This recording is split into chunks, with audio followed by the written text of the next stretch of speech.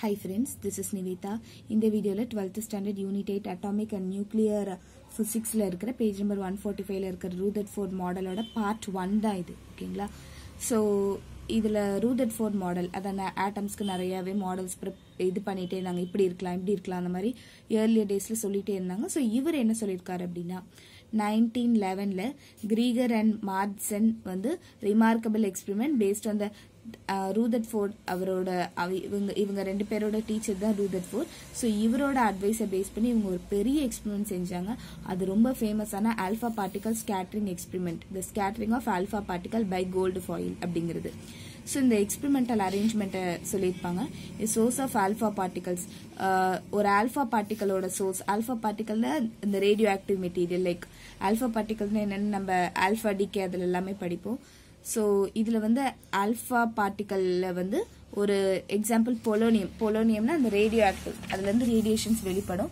So அதை வந்து ஒரு திக் லெட் பாக்ஸில் வச்சிடுறாங்க வித் அ ஃபைன் ஹோல், ஒரு சின்ன ஹோல் போட்டுறாங்க.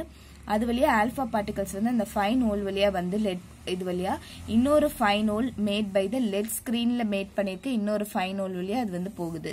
இங்கே ஆல்ஃபா பார்ட்டிகல் போகுதா, ஸோ அது வந்து பிளஸ் சார்ஜ். ஓகேவா. அடுத்தது வந்து என்னது, this particles R allowed to fall அந்த ஒரு தின்னான, ரொம்ப தின்னான கோல்டு ஃபாயில் வச்சிருக்காங்க. ஸோ அது மேல பட வைக்கிறாங்க. அப்புறம் என்ன ஆகுதுன்னா, alpha particle passing to the gold foil வழியா போற அந்த ஆல்ஃபா பார்ட்டிகல் வந்து டிஃப்ரெண்ட் ஆங்கிள்ஸ்ல வந்து ஸ்கேட்டர் பண்ணுது. ஓகே, இந்த மாதிரி நிறைய ஆங்கிள்ஸ்ல வந்து இது வந்து ஸ்கேட்டர் பண்ணும். அதுக்கப்புறம் எனக்கு ஒரு movable screen from 0 to 180 degree which is made up of, இந்த மாதிரி மூவபிள் ஸ்கிரீன் இருக்கும். ஓகே, இங்க இருந்து இங்க வைக்கலாம், இங்க இருந்து இங்க வைக்கலாம், அந்த மாதிரியான அந்த மூவபிள் ஸ்கிரீன் இருக்கும். ஸோ அது வந்து ஜிங்க் சல்ஃபைடால மேட் ஆயிருக்கும். ஓகே, அது வந்து ஜிங்க் சல்ஃபைடால மேட் ஆயிருக்கும். அதை வந்துட்டு other side of the gold ஃபாயிலோட other சைட்ல வைக்கிறாங்க to collect the alpha பார்ட்டிகலை collect பண்றதுக்கு.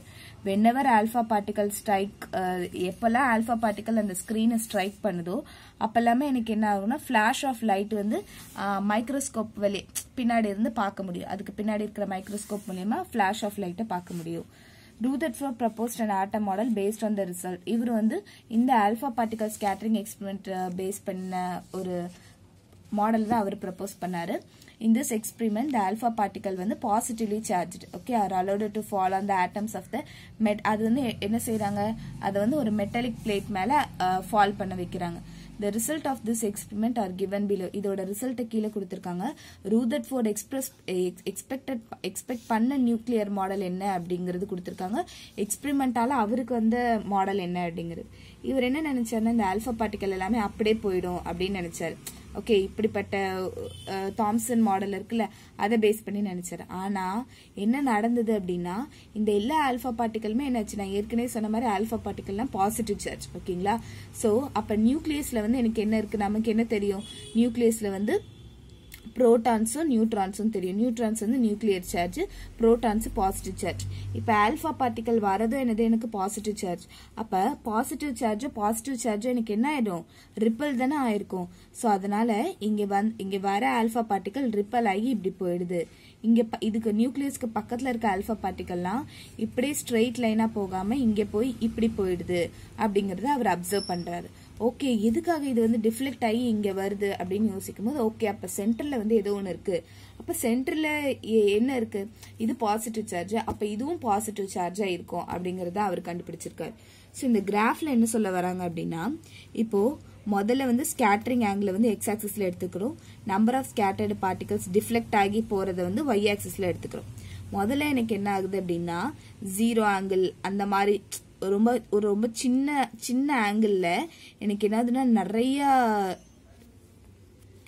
நிறைய நம்பர் ஆஃப் பார்ட்டிகல்ஸ் வந்து டிஃப்ளெக்ட் ஆகுது. ஓகேவா. கொஞ்சோண்டு ஆங்கிள் இந்த மாதிரி நிறைய particles 10 to the power of 7 அளவுக்கு பார்ட்டிகல்ஸ் வந்து டிஃப்ளெக்ட் ஆகுது. அப்புறம் 20 ஆங்கிள் எவ்வளவு இருக்கு, இவ்வளவு பார்ட்டிகல்ஸ். அதே மாதிரி அப்படியே குறைஞ்சிட்டே வருது. 40 எவ்வளவு இருக்கு, 60 எவ்வளவு இருக்கு, 80, 100, 120, அதுக்கப்புறம் இந்த 180 எவ்வளவு விதமான பார்ட்டிகல்ஸ் எல்லாமே இருக்கு. இந்த மாதிரியான ஒரு எக்ஸ்பெரிமெண்ட் ரிசல்ட் அவருக்கு கிடைக்குது. அப்ப இதுல இருந்து இது மூலியமாவும் இந்த கிராஃப் பிளாட் பண்றது மூலியமாவும் ஓகே சென்டர்ல அப்ப ஏதோ சம்திங் இருக்கு அப்படிங்கறத கண்டுபிடிச்சிடுறாங்க. Most of the alpha particle R அன்டிஃப்ளெக்டட் through the gold foil and when straight, நிறைய வந்து ஸ்ட்ரெயிட்டாவே போயிடுச்சு. Some of the alpha particles வந்து டிஃப்ளெக்ட் ஆகி ஒரு சில ஸ்மால் ஆங்கிள் டிஃப்ளெக்ட் ஆச்சு.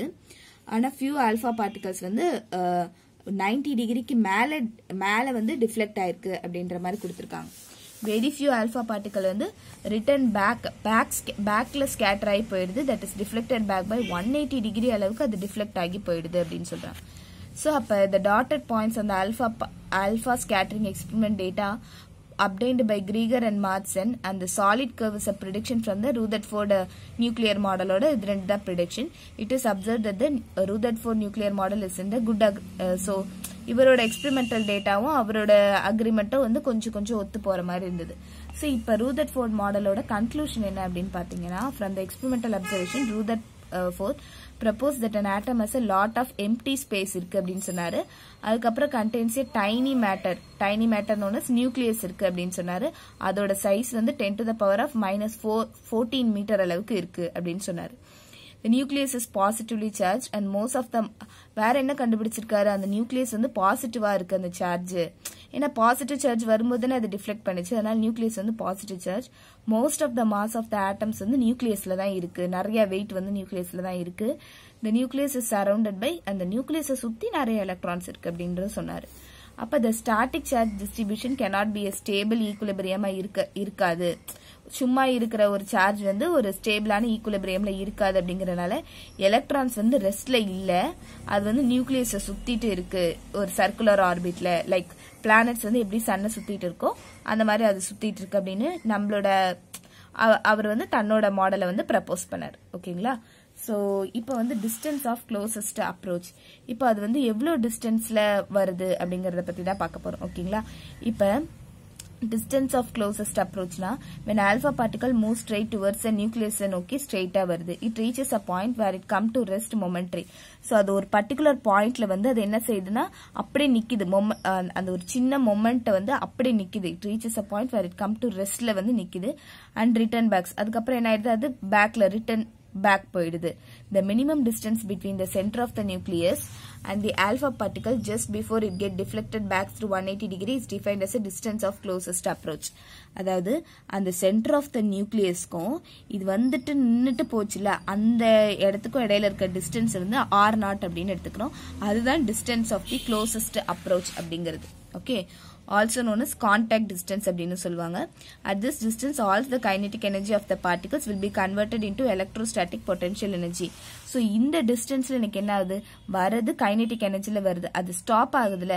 so which is converted to electrostatic potential energy convert ஆகுது. electrostatic potential energy அது வந்து இந்த நியூக்ளியஸை விட்டு விலகி போகுது. கரெக்டா? so அந்த கைனெட்டிக் எனர்ஜி வந்து it is converted to potential energy இருக்கு. so this kinetic energy is equal to electrostatic potential energy. இப்போ electrostaticsனாலே நம்ம ஃபர்ஸ்ட் லெசன்ல படிச்சிருப்போம். என்னது 1/4πε0 q1 q2 by r square அப்படின்னு சொல்லிட்டு. கைனெட்டிக் எனர்ஜினா நமக்கு நார்மலா தெரியும், half mv ஸ்கொயர் அப்படின்னு சொல்லிட்டு. இங்க half mv0 ஸ்கொயர் அப்படின்னு எடுத்திருக்காங்க. 1/4πε0 இங்க வந்து பொட்டன்ஷியல் எனர்ஜின்னு எனக்கு r மட்டும் தான் வரும். கரெக்டா? இப்போ இங்க q1 q2 அப்படிங்கிறது என்னது அப்படின்னா, ஃபர்ஸ்ட் q1 அப்படிங்கிறது இதுல இருக்கிற சார்ஜ், அதாவது ஆல்பா பார்ட்டிகல்ல இருக்கிற சார்ஜ். ஆல்பா பார்ட்டிகல்ல இருக்கிற சார்ஜ்னா +2e அப்படின்னு வரும். ஓகேங்களா? சோ அந்த +2e அப்படிங்கிறது வரும். அடுத்தது q2 அப்படிங்கிறது இந்த நியூக்ளியஸ்ல இருக்கிற சார்ஜ். நியூக்ளியஸ்ல இருக்கிற சார்ஜ்னா அட்டாமிக் நம்பர் இன்டூ அதோட சார்ஜ் அப்படின்னு வரும். விச் மீன்ஸ் அட்டாமிக் நம்பர்னா என்னது, நம்பர் ஆஃப் புரோட்டான்ஸ். கரெக்டா? So number of protons into அதோட சார்ஜ்னு சொல்லும்போது இதோட டோட்டல் சார்ஜ் எனக்கு தெரிஞ்சிடும். ஸோ அதனால முதல்ல 2e into actually alpha பார்ட்டிகல்னா 2he4 அப்படின்னு வரும். இந்த இடத்துல 2ங்கிறது நம்பர் ஆஃப் புரோட்டான்ஸ். ஸோ இங்கே பண்ணோம்ல number of protons into charge, அதே மாதிரி இங்கேயும் நம்பர் ஆஃப் புரோட்டான்ஸ் இன்டூ சார்ஜ்னு பண்றதா இந்த q1ஓட வேல்யூ. அடுத்தது நம்ம என்ன செய்யறோம் அப்படின்னா, இந்த r0 இந்த சைடு கொண்டு வந்துடும், இந்த ஹோல் வேல்யூவை இந்த சைடு கொண்டு வந்துடும். ஓகேங்களா? இது வந்து 2 into z into e ஸ்கொயர்னு மாறிடுது. அப்போ 1/4πε0 2z e square into ek அப்படின்னு வந்துருது. இந்த இடத்துல ek அப்படிங்கிறது kinetic energy of the alpha particle. So இது மூலியமா எனக்கு என்ன செய்யலாம் அப்படின்னா, size of the nucleus but distance of the nucleus is always. இது மூலியமா என்னால சைஸை கண்டுபிடிக்க முடியும், சைஸ் ஆஃப் த நியூக்ளியஸை கண்டுபிடிக்க முடியும். ஆனா சைஸ் ஆஃப் த நியூக்ளியஸ் அப்படிங்கிறது lesser than the distance of the closest approach. இந்த இடத்துல இதோட அளவு இருக்குல்ல, அதை விட இந்த நியூக்ளியஸோட சைஸ் வந்து ரொம்ப கம்மியா இருக்கு அப்படிங்கறத சொல்றாங்க. பட் ரூதர்ஃபோர்ட் வந்து ரேடியஸ் ஆஃப் த நியூக்ளியஸ் வந்து கண்டுபிடிச்சிட்டாரு ஃபார் த டிஃப்ரெண்ட் நியூக்ளி. அது வந்து இந்த ரேஞ்ச்குள்ளே இருக்கலாம், 10 to the power of -14 மீட்டர்லேருந்து 10 to the power of -15 metre வரைக்கும் இருக்கலாம் அப்படின்னு கொடுத்துட்டாங்க.